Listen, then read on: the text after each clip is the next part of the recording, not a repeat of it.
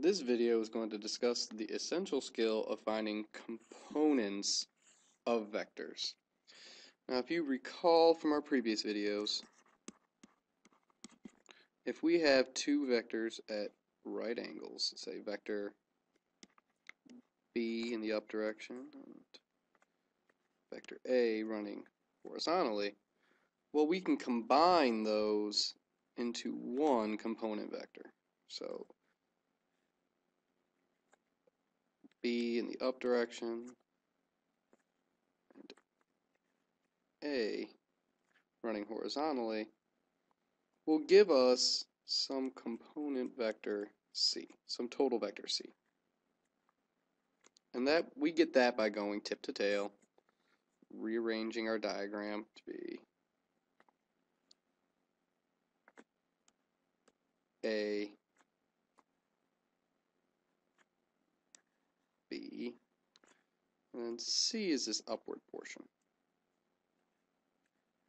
And it's lifted at some angle above the x-axis. So what that means for us is that this vector C,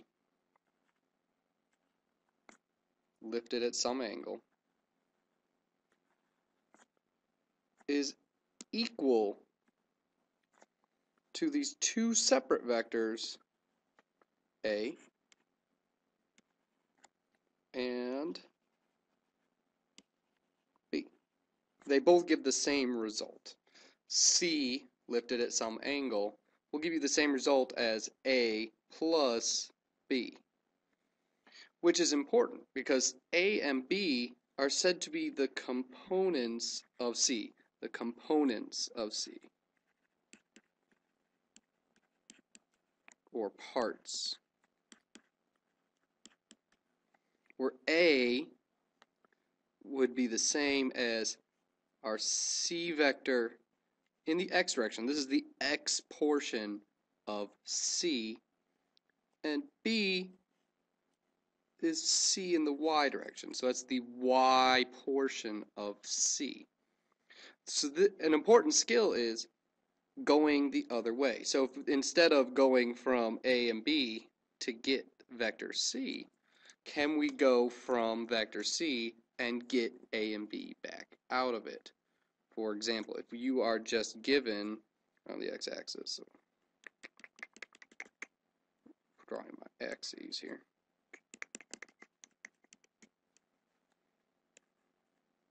If we are simply given vector C, here's vector C, again, lifted at some angle, angle theta. What are the horizontal parts, horizontal portion, the CX, and what is the vertical portion, the upward portion of that vector, CY?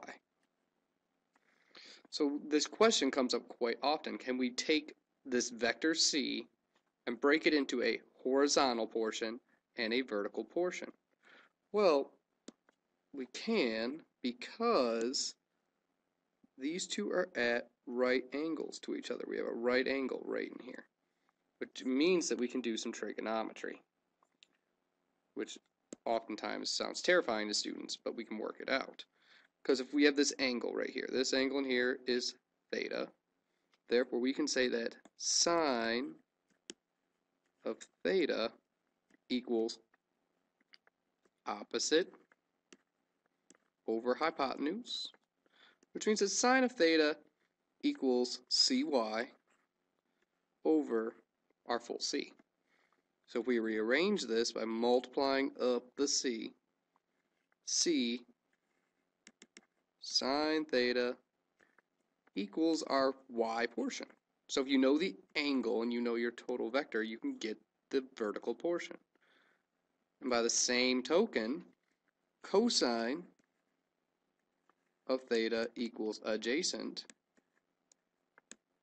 over hypotenuse, which means that CX over C, so we multiply up the C the same way. So our C times cosine of theta will give us our horizontal component of this vector.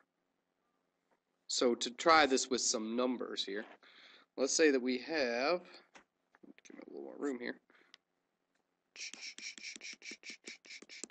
drawing some axes to keep us able to tell what's going on. Okay, we have some vector up in this direction, we'll call it C, and we'll say that's equal to 20 meters. We have vector C, which is 20 meters, and it is lifted above the x-axis by 30 degrees.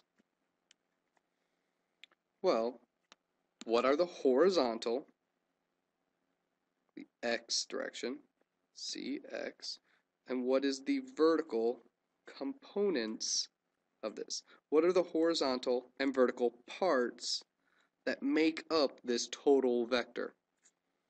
So we can go ahead and rewrite this, and we can say 20, using our formulas from above, sine 30 equals Cy. So that means that 10 meters is Cy. It means we went vertically 10 meters. That was our portion, our vertical portion of C. Same token, we can go ahead and get the horizontal portion. 20 cosine of 30 is Cx. Try to keep my arrows on things. So that brings us to 17.3 meters equals Cx. What that means is that we have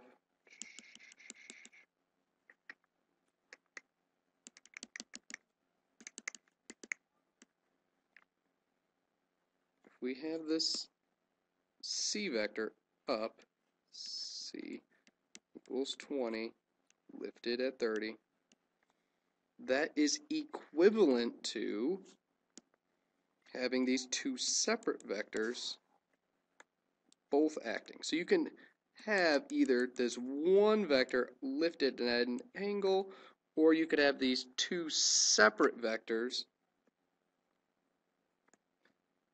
Cx of 17 point, oh, crazy, 3, or a Cy of 10. Those are meters.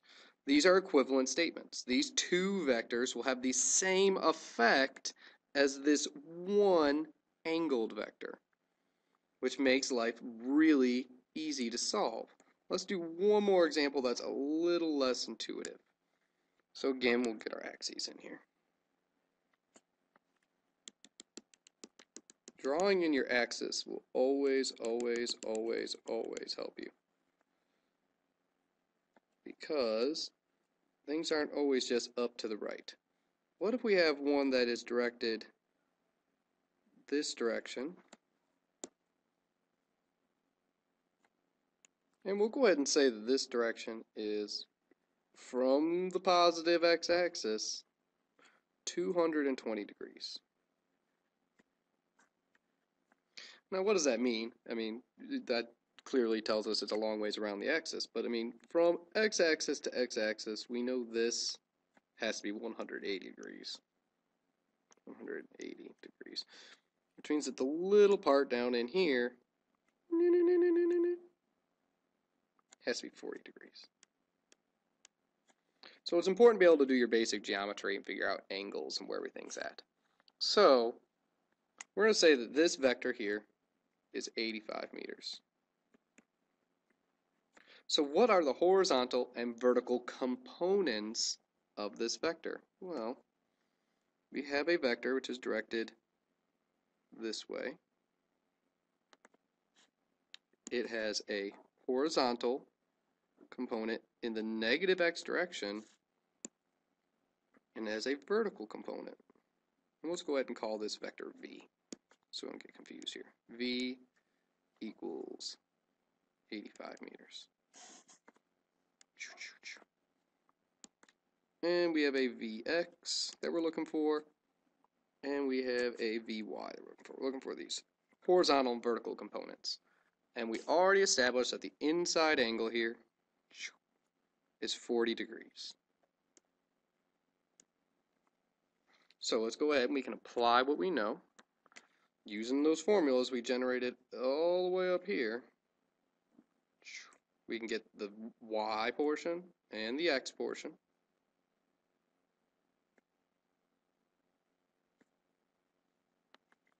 So we'll go ahead and hit this, and we'll go v sine theta equals v y. V sine of, what is that, 40 degrees equals Vy. So substituting in 85 for V, and we get roughly 56 degrees, well 54 degrees, 54.6 meters for Vy. And that is noted that that's a positive number. And our y direction is directed down. So that gave us the magnitude. But if we remember that down is negative direction, you got to go ahead and put a negative sign back on that. A little trick, though, is what if we took 85 sine of, and instead of 40, we take that whole 220 equals Vy. That will automatically, because the sine value will be negative, will automatically give us negative 54.6 meters equals Vy. Let's go ahead and try and find the horizontal component. V cosine theta equals Vx, and then we've got 85 cosine of 40 equals Vx. So 65.1 meters equals Vx. And we're stuck with the same situation. It's in the negative direction. It's pointing the negative direction down the x-axis, but we ended up with a positive number.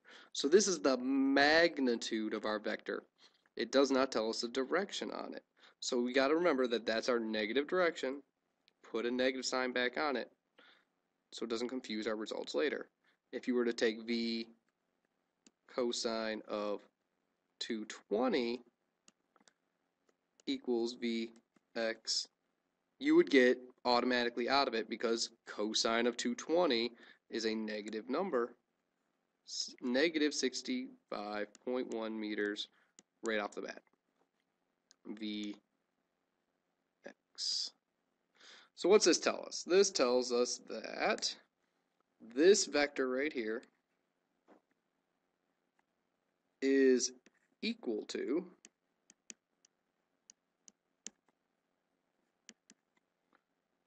a downward vector of 54 meters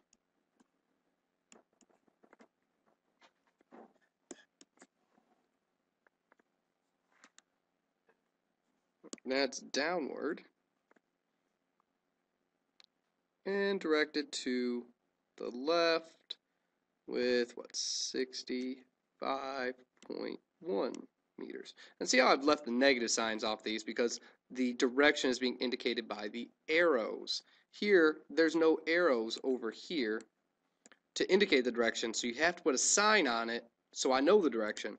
If you're doing it in a diagram, you don't include the negative signs because they're shown with the arrows to give the direction. And these two vectors are equal. Being able to break vectors into components is an absolutely essential skill for every single physics student. Be able to do this well, and you'll be able to do most physics problems much more easily.